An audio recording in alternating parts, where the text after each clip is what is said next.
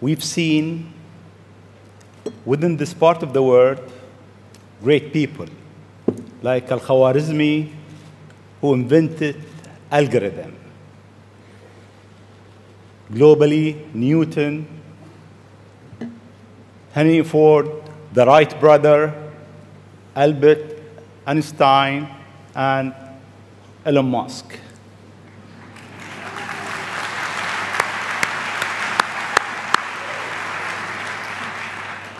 It seems you are in rush. You want to go to places that nobody been. You are reinventing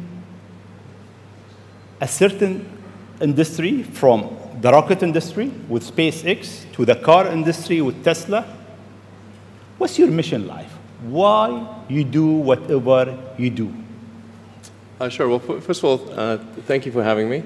It's an honor to be here, and we're having a really great time with my kids in Dubai. It's really been fantastic. I'd really encourage anyone who hasn't been to visit. What a great city.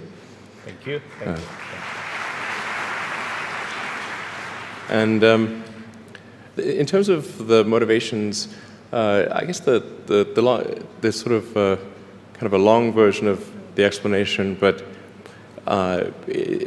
essentially, when I was a kid, I was wondering kind of what's the meaning of life, like why are we here, what's it all about, and I came to the conclusion that what really matters is trying to understand the right questions to ask. And the more that we can increase the scope and scale of human consciousness, the better we are able to ask these questions. And so I think that there's certain things that are necessary to ensure that the future is good. And some of those things are, in the long term, having long-term sustainable transport and sustainable energy generation,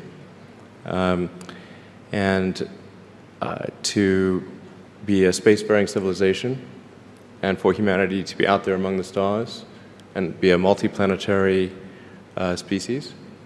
I mean, I think being a multi-planet species and being out there among the stars is important for the long-term survival of humanity. And that's one reason, kind of like life insurance for life collectively, life as we know it. But then the part that I find personally most motivating is that it creates a sense of adventure, and it makes people excited about the future. And if you consider two futures, one where we are forever confined to Earth until eventually something terrible happens, or another future where we are out there on many planets, maybe even going beyond the solar system, I think that second version is incredibly exciting and inspiring, and there need to be reasons to get up in the morning. You know, life can't just be about solving problems. Otherwise, what's the point? There's got to be things that people find inspiring and make life worth living. So what is life for you? I mean, you look at our life, and I heard you before speaking. Is it a dream? Is it real? Is it a million D? What is life for Elon Musk? I find as I get older, I find that question to be maybe more and more confusing or troubling or uncertain. I think particularly when you see the advancement of something like video games, you know, like say 40 years ago, you had video games. The most advanced video game would be like Pong, where you had like two rectangles and a dot, and you're like batting it back and forth. I played it. Oh yeah, like me too, exactly. I played Pong. Exactly. It sort of dates you a little bit, but yeah, we both played the same game, and that was like, wow, that was a pretty fun game at the time. But now you can see a video game that's photorealistic, almost photorealistic, and millions of people playing simultaneously, and you see where things are going with virtual reality and augmented reality. And if you extrapolate that out into the future with any rate of progress at all, like even 0.1% or something like that, a year, then eventually those games will be indistinguishable from reality. They'll be so realistic, you will not be able to tell the difference between that game and the reality as we know it. And then it seems like, well, how do we know that that didn't happen in the past and that we're not in one of those games ourselves? Interesting. Interesting.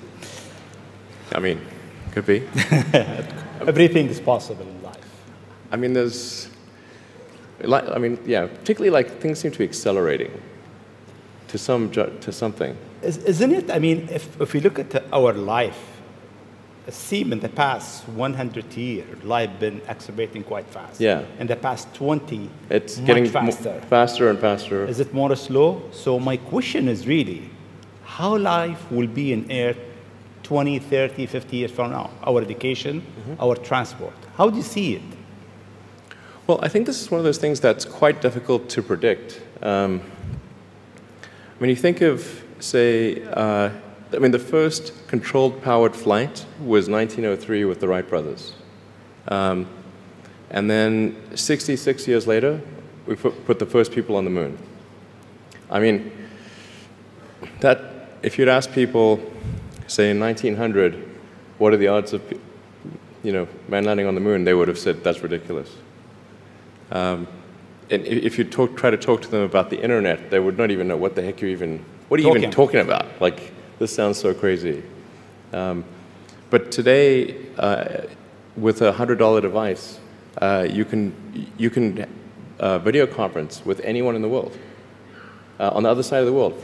And if you have a Wi-Fi connection, it's basically free. Free to have an instant visual communication with anyone, or even with millions of people.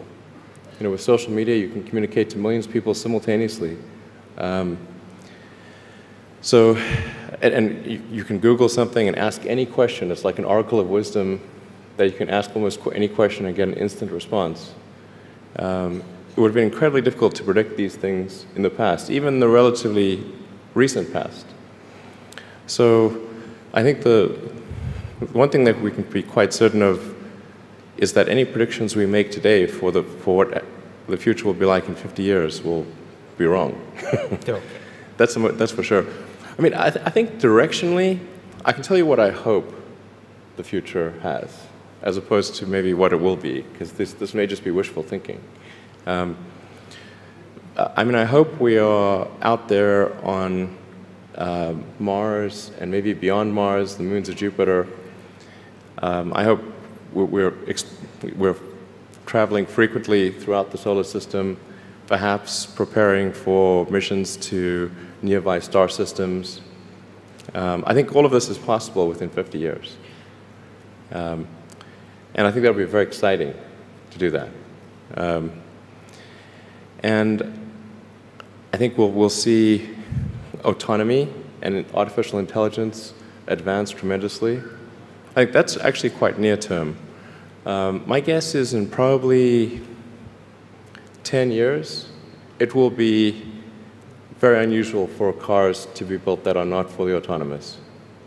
10 years. 10 years from now. Yeah.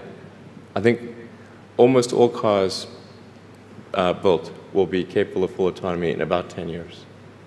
As it is, the Tesla cars that are made today have the sensor system necessary for full autonomy, and we think probably enough compute power to be safer than a person.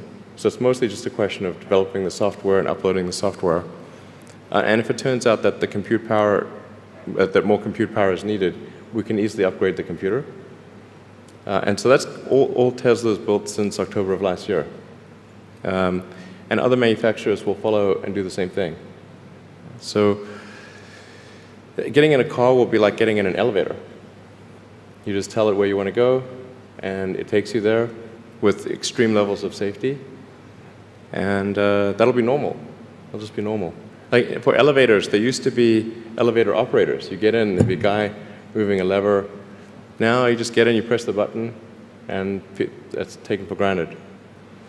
So autonomy will be widespread. I think one of the most troubling questions is artificial intelligence. And I don't mean narrow AI, like vehicle autonomy I would put in the narrow AI class. It's narrowly trying to achieve a certain function. But deep artificial intelligence, or what is sometimes called artificial general intelligence, where you could have AI that is much smarter than the smartest human on Earth. This, I think, is a dangerous situation. Why it is dangerous? I mean, there is two views. One view is artificial intelligence will help humanity. There is another school of thought is artificial intelligence is a threat to humanity. Why is it? Well, I think it's both. You know, it's like one way to think of it is imagine we were going to be visited. Imagine you were very confident that we were going to be visited by super intelligent aliens in, let's say, 10 years or 20 years at the most. Super intelligent. So you think within 20 years yes, we'll have alien in Earth? Well, digital superintelligence will be like an alien. It will be like an alien. Yeah. But my question is, do you think there is other intelligent life outside the Earth? It seems probable, but I think this is one of the great questions in physics and philosophy, is where are the aliens? Maybe they're among us, I don't know. Some people think I'm an alien. Not true. Not true. But maybe we are alien. Of course I'd say that, maybe we are alien, Ellen. I mean, if you look at this part of the world, yeah, they believe that human beings are not from Earth. They came from somewhere else. Eve maybe. And Adam came from somewhere else to Earth. So in a way, human being alien to this land. Do you think we'll make contact with alien within the next 50 years? Well, that's a really tough one to say. I mean, if there are super intelligent aliens out there, they're probably already observing us.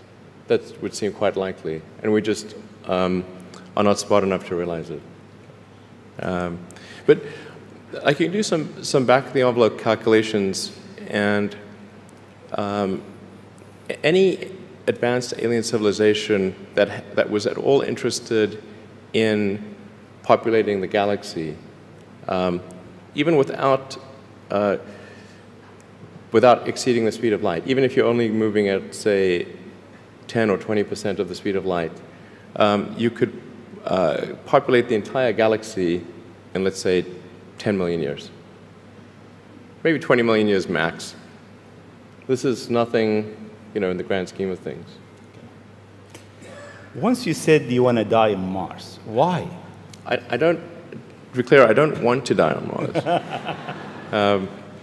It's like, I mean, we're all going to die someday. And if you're going to pick some place to die, then why not Mars? Okay. You know, if we're born on Earth, why not die on Mars? Seems like maybe it'd be kind of exciting. But so I think, given the choice of dying on Earth or dying on Mars, I'd say, yeah, sure, I'll die on Mars. But it's not some kind of Mars death wish. And if I do die on Mars, I just don't want it to be on impact. Okay. Got it. Yeah. Let's come back to Earth, actually. Okay. You tweeted that you are building a tunnel under Washington, D.C. Why? What is it? Well, it's a secret plot. Okay. Just between us. Okay. Nobody heard you? Yeah, exactly. Please keep that secret. Well, I think this is going to sound a little, I mean, it seems like somewhat trivial or silly, but I've been saying this for many years now, but I think that the solution to urban congestion is a network of tunnels under cities. And you can, when I say, I don't mean a 2D plane of tunnels, I mean tunnels that go many levels deep. So you can always go deeper than you can go up. Like the deepest mines are taller than the tallest buildings.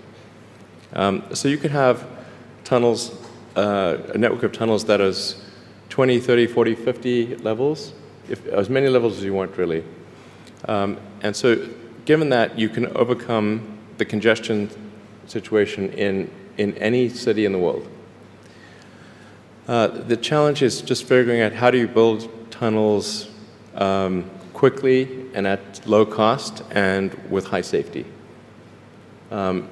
So if tunneling technology can be improved to the point where you can build tunnels fast, cheap, and safe, then that would completely get rid of any traffic situations in cities.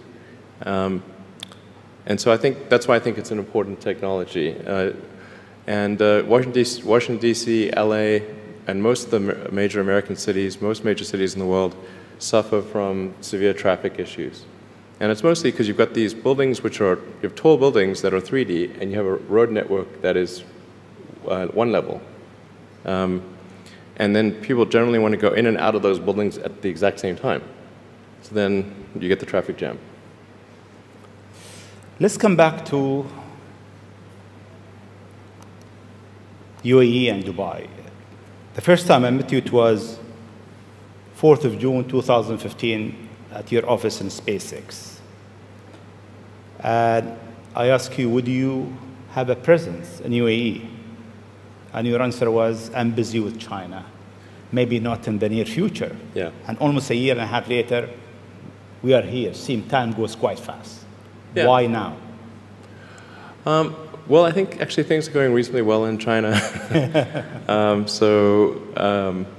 We had some initial challenges figuring out charging and service infrastructure and various other things, but now it's actually going fairly well, and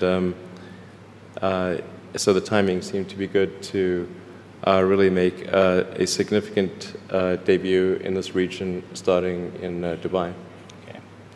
Okay. In your opinion, what is the new disturbing thing that will come in technology next? What's next in technology? What's next in technology? That will disturb the way we live, the way we think, the way we do business. Well, the most near-term impact from a technological standpoint is autonomous cars, like fully self-driving cars. Like I said, that's going to happen much faster than people realize. It's going to be a great convenience to be an autonomous car, but there are many people whose jobs it is to drive. So in fact, I think it might be the single largest employer of people is driving in various forms. And so then we need to figure out new roles for what do those people do. But it will be very disruptive and very quick. Now, I should characterize what I mean by quick, because quick means different things to different people. There are over 2 billion vehicles in the world, approaching 2.5 billion cars and trucks in the world. The total new vehicle production capacity is about 100 million. Which makes sense because the life of a car or truck before it's finally scrapped is about 20, 25 years. So, so the point at which we see full autonomy appear will not be the point at which there is massive societal upheaval, because it will take a long time to make enough autonomous vehicles to disrupt employment. So that disruption I'm talking about will take place over about 20 years. But still, 20 years is a short period of time to have, I think, something like 12 to 15% of the workforce be unemployed.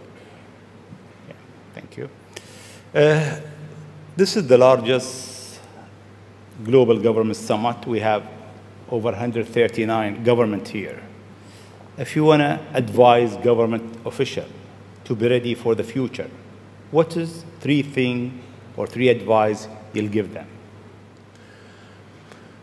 Well, I think the first bit of advice would be to really pay close attention to the development of artificial intelligence. I think we need to just be very careful in how we adopt artificial intelligence and to make sure that researchers don't get carried away. Because sometimes what happens is a scientist can get so engrossed in their work, they don't necessarily realize the ramifications of what they're doing. So I think it's important for public safety that governments keep a close eye on artificial intelligence and make sure that it does not represent a danger to the public. Let's see. Secondly, I would say we do need to think about transport in general. And there's the movement towards electric vehicles, sustainable transport. I think that's going to be good for many reasons, but again, not something that happens immediately. That'll happen slower than the self-driving vehicles. So that's probably something that happens over 30 or 40 years, the transition to electric vehicles. So thinking about that in context, the demand for electricity will increase dramatically. So currently, in terms of total energy usage in the world, it's about 1/3 electricity, about 1/3 transport, about 1/3 heating. So over time, that will transition to almost all, not all, but predominantly electricity, which means that the demand for electricity will probably triple. So it's going to be very important to think about how do you make so much more electricity.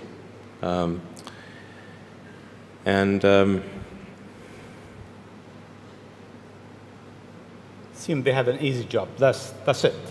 There's no more challenges for them. No, well, then I think maybe these things do play into each other a little bit. But what to do about mass unemployment? This is going to be a massive social challenge. And I think ultimately we will have to have some kind of universal basic income. I don't think we're going to have a choice. Universal basic income. Universal basic income. I think it's going to be necessary. So it means that unemployed people will be paid across the globe. Yeah. Because there is no job, machine, robot is taking over. There will be fewer and fewer jobs that a robot cannot do better. Okay. That's simply and I want to be clear that these are not things that I think that I wish would happen. These are simply things that I think probably will happen.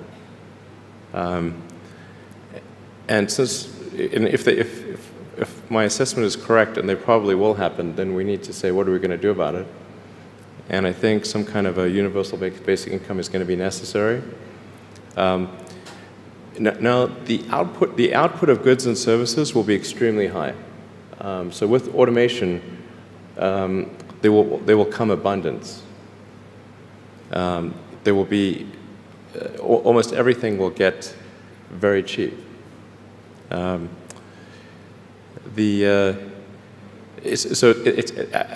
I think I think we'll just end up doing a universal basic income. It's going to be necessary. The harder challenge, much harder challenge, is how do people then have meaning? Like a lot of people, they derive their meaning from their employment. So if you don't have, if you're not needed, if there's not a need for your labor, how do you? What's the meaning? Do you have meaning? Do you feel useless? That's a much harder problem to deal with. And then how do we ensure that the future is going to be the future that we want, that we still like? No, I mean, I do think that there's a potential path here which is, and we're really getting into science fiction or sort of advanced science stuff, but having some sort of merger with biological intelligence and machine intelligence. To some degree, we are already a cyborg. You think of like the digital tools that you have, your phone, your computer, the applications that you have, like the fact that, as I was mentioning earlier, you can ask a question and instantly get an answer from Google or from other things.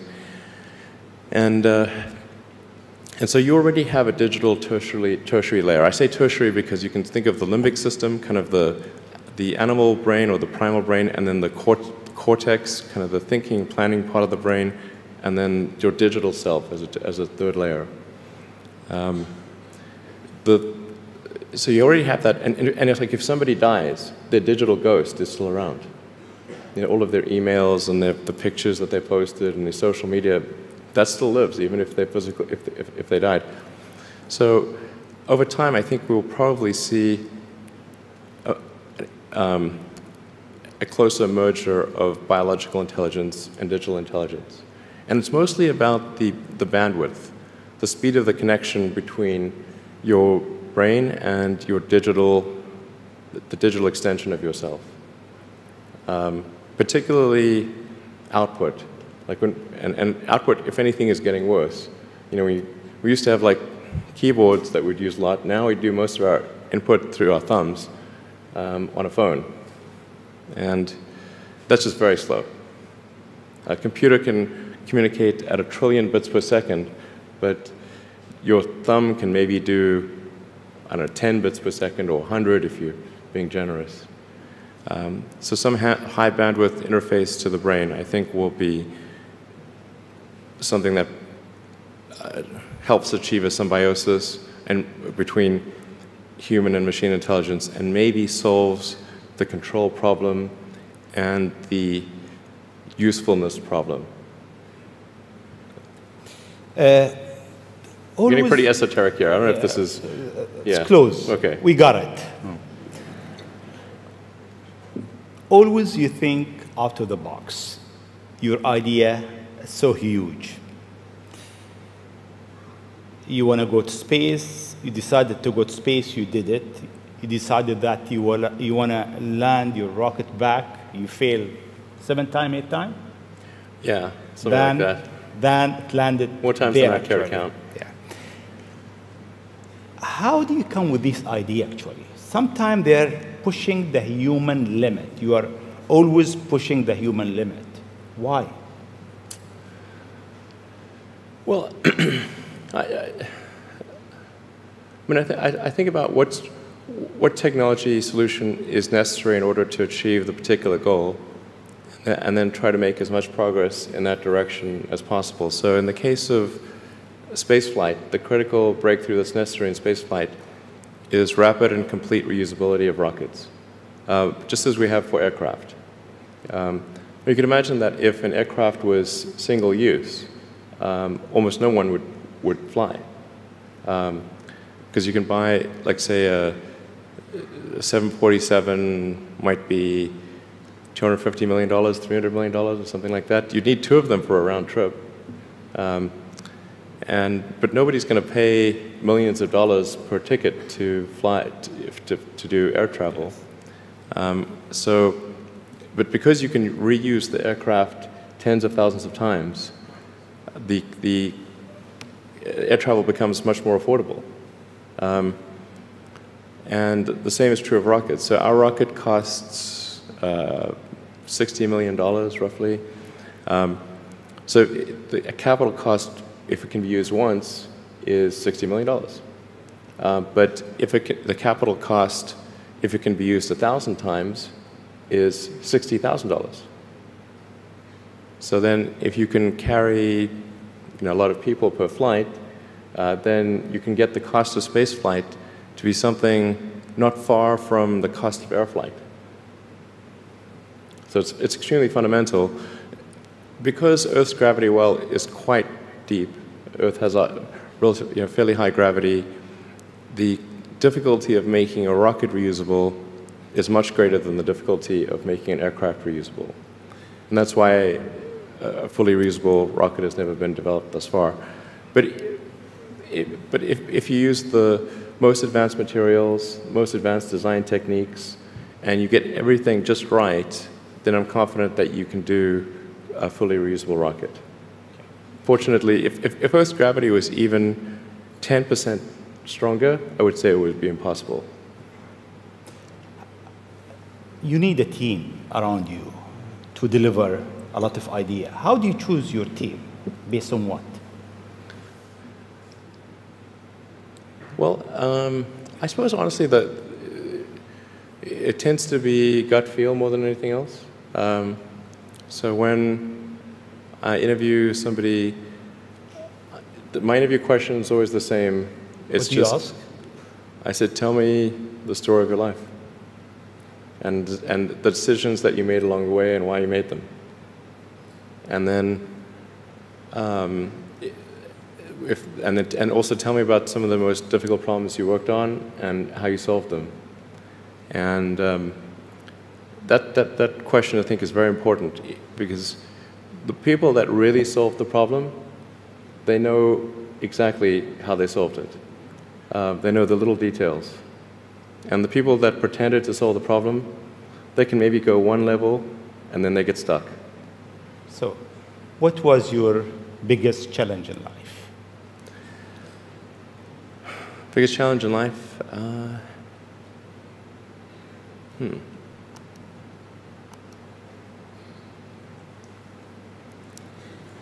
No challenge. Well, no, there's a lot of them. I'm trying to decide which is, which is the worst. I think just thinking about how to spend time.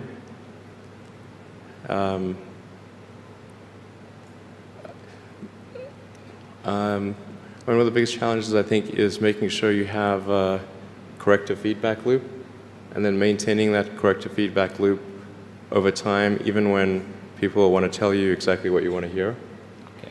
That's very difficult. Yes. Time is over. I'll ask you just one last question, sure, if you allow me. In the World Government Summit, we have so many people from, so many young people actually, from across the globe. If you have an advice to them, young people globally who want to be like Elon Musk, what's your advice to them? I think that probably they shouldn't want to be. You? I think it sounds better than it is. Okay. Yeah, it's not as much fun being me as you'd think. I don't know. You don't think so? No. There's definitely, it could be worse for sure, but it's, I'm not sure I'm not sure I want to be me. Okay. But if, you know, I think advice, I mean, if you want to make progress in things, I think that the best analytical framework for understanding the future is physics. I'd recommend studying the thinking process around physics, like not the equations. I mean, the equations certainly they're helpful, but the way of thinking in physics is it's the best framework for understanding things that are counterintuitive.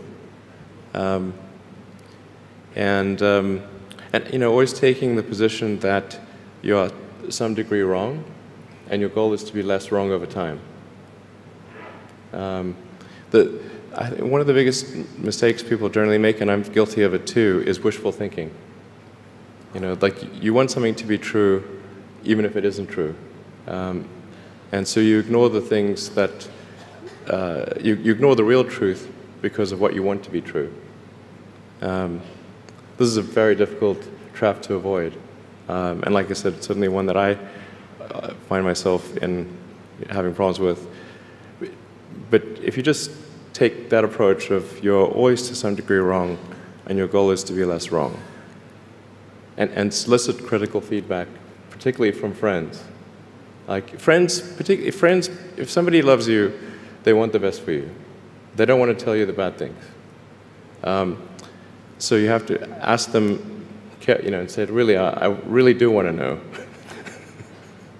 and then they'll tell you. Thank you very much. It's been